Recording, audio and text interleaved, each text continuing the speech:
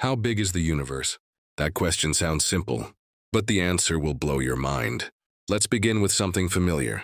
Earth, our home, floating speck in a vast cosmic ocean.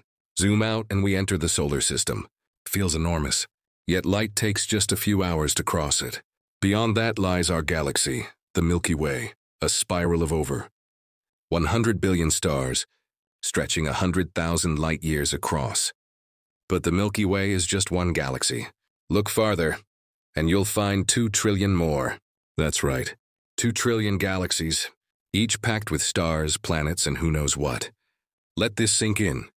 The light from some of the galaxies we see today began its journey over 13 billion years ago, before Earth even existed, and we still haven't reached the end.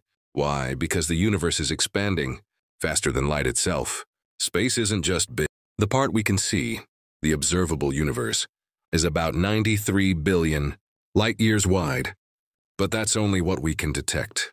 Beyond it, there might be more, much more, maybe infinite space, maybe other universes entirely.